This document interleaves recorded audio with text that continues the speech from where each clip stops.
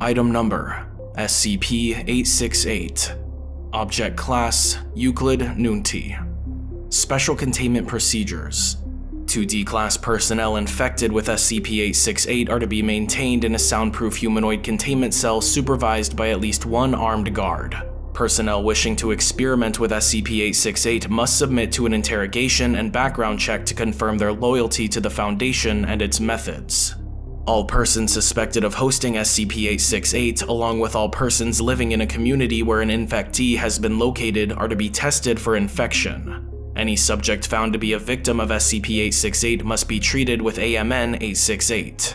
Should a population treated with AMN-868 exhibit a noticeable amount of unusual behavior, a follow-up amnestic should be distributed. Any reports of SCP-868 infection in the general population are to be treated as a breach of secrecy. Personnel spreading SCP-868 intentionally or attempting to access the current carrier of SCP-868 without following protocol are to be court-martialed if applicable and stripped of all security clearance otherwise. Description: SCP-868 is a meme that resulted from a memory improvement therapy designed by Prometheus Labs, Inc. Surviving documents indicate that the researchers responsible for creating SCP-868 were unaware of its memetic properties until shortly before the facility was destroyed. The process and materials necessary for administering this treatment have not been recovered, although recovered materials do not indicate that its creation required anomalous items. SCP-868's transfer mechanism is poorly understood. However, it is believed to be transferred via two-way verbal communication.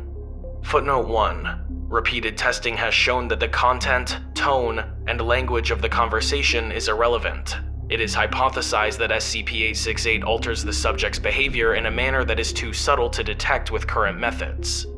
With an infected subject for no less than 30 minutes, with symptoms manifesting between 4 and 9 days after infection. Stage 1 symptoms typically include a significantly improved short-term memory, with subjects typically being able to clearly remember events and information for 80% longer than they would otherwise on average. Subjects also report the ability to recall events that happened after initial infection with greater accuracy than they would otherwise. This has been confirmed by testing. The effects of SCP-868 become more pronounced the longer the subject is host to the meme. Stage 2 effects of SCP-868 become apparent roughly 5 weeks after infection. Prior to this, subjects are frequently able to remember with a near-perfect accuracy any event or information received after contracting SCP-868 and from several days before. However, over the course of between 1 and 5 days, directly proportional to the subject's age, this effect extends to encompass the subject's entire lifespan. SCP-868 poses a significant risk to Foundation interests due to its interaction with subjects that have been affected by amnestics. Testing has shown that hosting SCP-868 for any amount of time is sufficient to prevent amnestics from affecting its memories.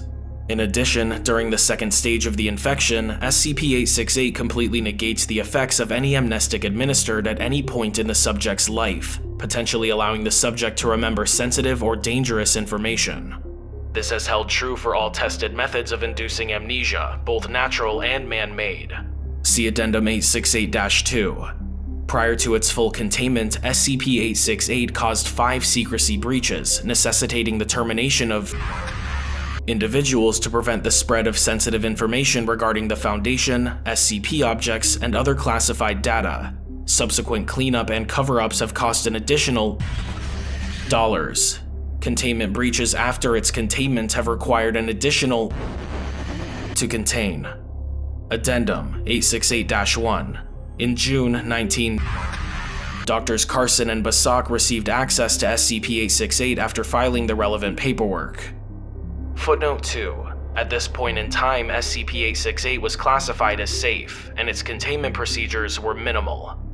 Approximately 6 weeks later, reports from Bangladesh indicated that residents had become aware of the existence of SCP, which had been recovered from that location 3 years previously.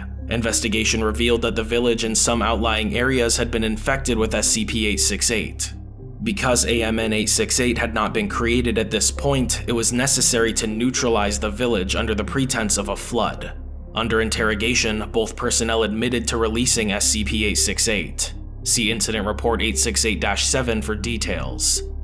Addendum 868-2. In November 2008, Foundation researchers developed a Class B amnestic. Footnote 3. Class A and C versions are currently under development. AMN-868 that was capable of reversing the effects of SCP-868 and preventing spread of the infection. In 70% of cases, AMN-868 will only cause mild side effects, specifically severe headaches, with an estimated 10% of cases at risk of developing early-onset Alzheimer's disease. In the remaining 30% of cases, AMN-868 will function, but will also cause self-destructive tendencies and prolonged antisocial behavior. See for details.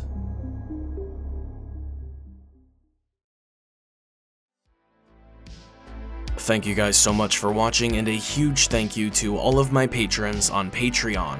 Special shout out to level 4 patrons Lesby Friends, Alexis Zagreat, Everborn, and Joe Light. And a huge shout out to level 5 patron Doomsday LLC Prince and Design, and level 6 patron Totally Not a Femboy.